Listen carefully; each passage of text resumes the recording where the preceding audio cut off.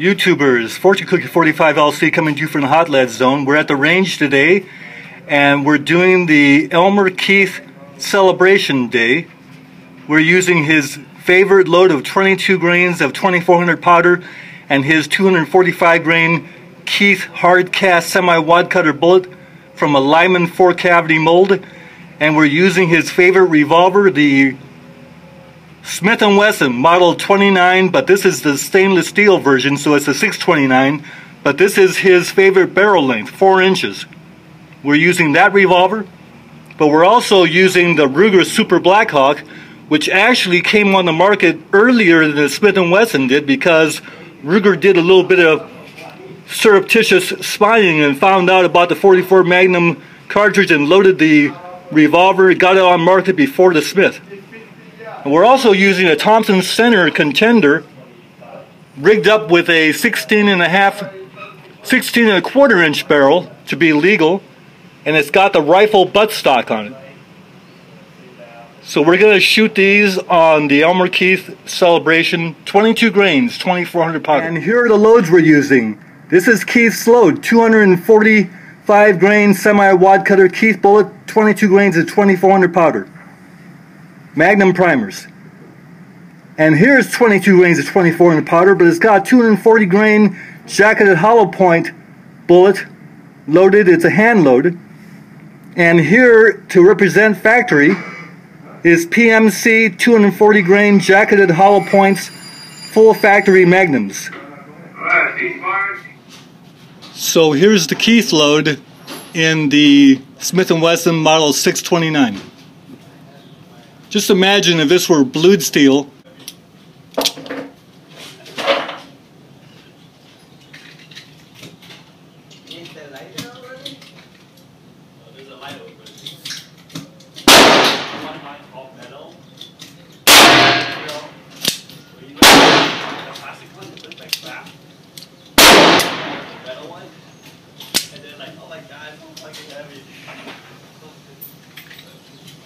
It's so light. Like, oh my god, what the hell? I don't know how to. I don't know how to hell. What? Yeah, dude, let's do that.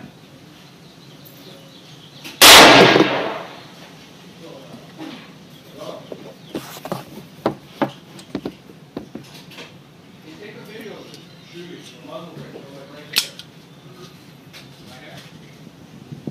Right there.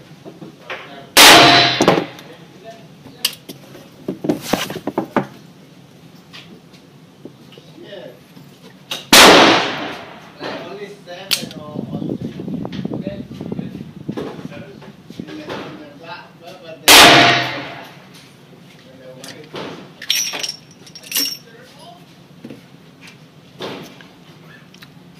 Now let's go with the Ruger Super Blackhawk.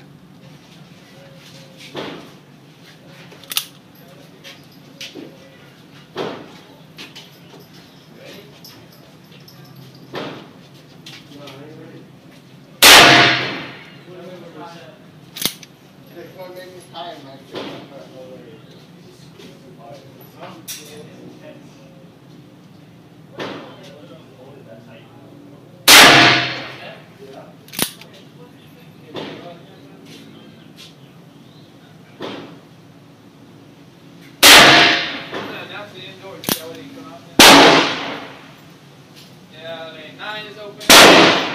11.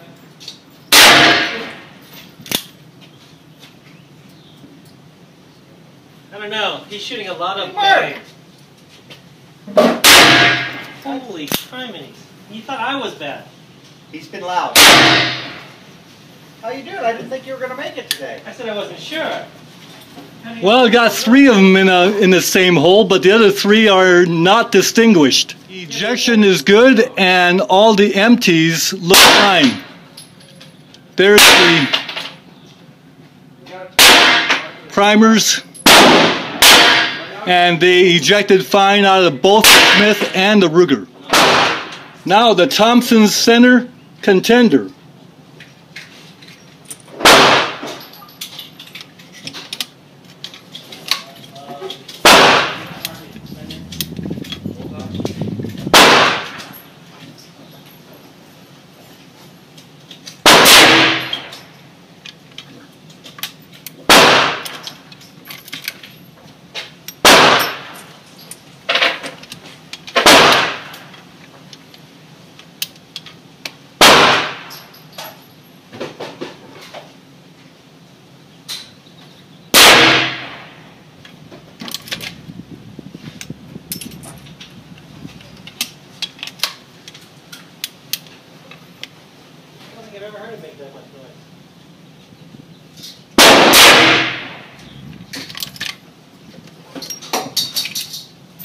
got your 22. Yep.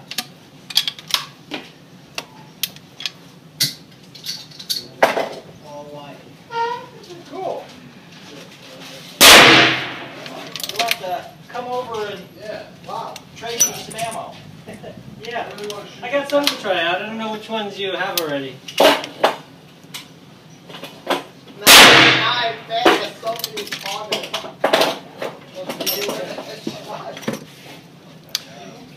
Well, that contender will shoot a one hole group if I do my part, as it is.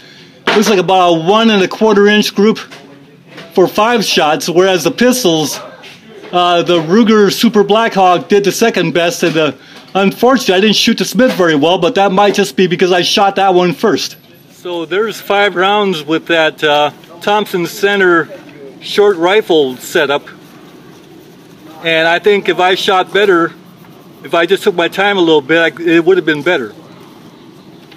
And here's the first group I shot with the Smith & Wesson. Yeah, I was a little bit all over the place. That was me, not the gun. Because then I shot the Ruger and it started to settle down a little bit. And now shot the Smith & Wesson 629 again, and you see 2 of them went in the same hole. So we're starting to settle down with that heavy Keith load. Takes a little getting used to if you haven't been shooting them in a while. But then the target change, the buzzer went off, so I couldn't put the other 2 rounds in there. So 2 more shots to finish that 5-shot group with the Smith & Wesson 629. And so the Smith & Wesson 629 shoots that load pretty well. Once again, this is shooter error. I think the Smith & Wesson 629 could shoot a 1-hole group if the shooter does his part, or her part. So today I was talking to one of the range masters at the range, and this other shooter named Tom comes up to me and says, "Hey, you're a fortune cookie. Saw your video last night." Well, Tom, it was nice meeting you today, and here's a special hi to Tom, and good day to you, sir. We're done for the day, and that's quite a bit of empty brass. More Magnums that I tend to want to shoot, but for a Elmer Keith remembrance, it was worth it. So YouTubers, for your information, the Keith load shot out of the Super Blackhawk 7.5 inch barrel at 1,430 feet per second. Now it shot out of the 4-inch 629 at 1,183 feet per second. And out of the Thompson Center Contender 14-inch barrel with a 2-inch extension, but it's not the barrel, the actual barrel is 14 inches, shot 1,570 feet per second. But very comfortably out of the Thompson Center short rifle. Can shoot that one all day. But out of the handguns, they were a bit on the punishing side on the hand. After 200 rounds, it was time to call it quits. Now this is the Keith load of 22 grains of 2400 powder, but instead of the Keith bullet, these are loaded with Hornady 240s. These are old design. They don't have this design anymore, as far as I can recall. But the velocity on these was out of the Super Blackhawk 7.5 inch barrel, it shot 1,473 feet per second. The 629 4-inch shot 1,402 feet per second. And out of the Thompson Center Contender 14-inch barrel, it shot 1,677 feet per second. So pretty impressive. If you want to hunt with jacketed hollow points, this wouldn't be a bad way to go. Now these Keith bullets are already well regarded in terms of hunting efficiency.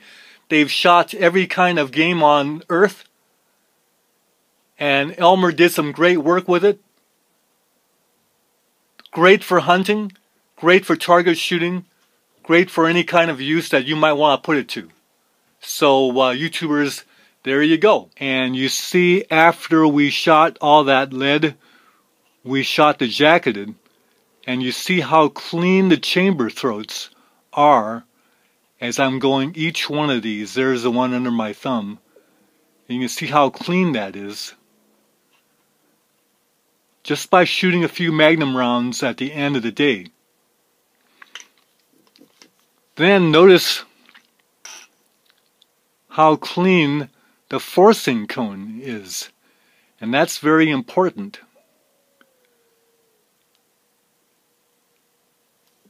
Now let's look at the barrel. There you go.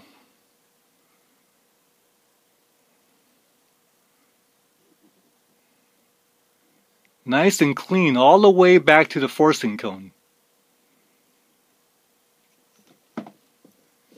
Now I didn't do the front of the cylinder. We'll just wait until it gets a little dirtier next time before we do that. So this is the same gun that was Elmer Keith's favorite gun, except his was blue. But it's the same configuration, 4-inch barrel. Smith & Wesson model 29 or 629. Now the Ruger got the same treatment.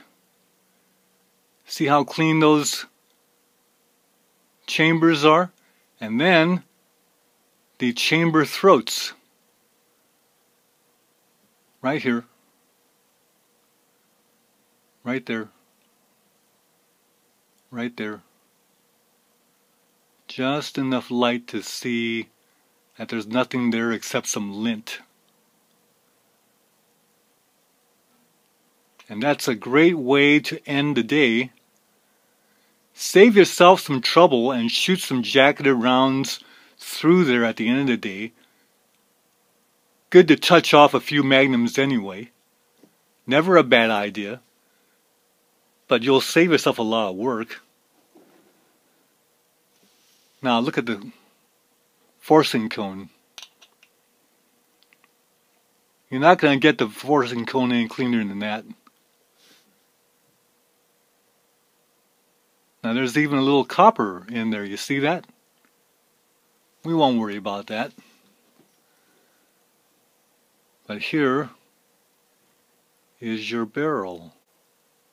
So here's your barrel. Just a little bit of lint down there, that's all. But look at those, follow those rifling grooves back. And there's some lint back there. That's clean. And there is that Thompson center barrel that I promised showing you.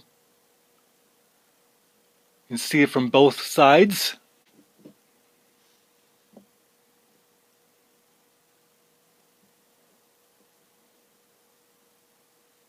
Cleaned up so nice. Just dandy.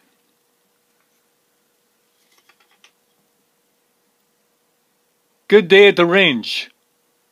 Celebrating Elmer Keith 44 Magnum load. 22 grains of 2400 powder and his Keith semi-wad cutter bullet.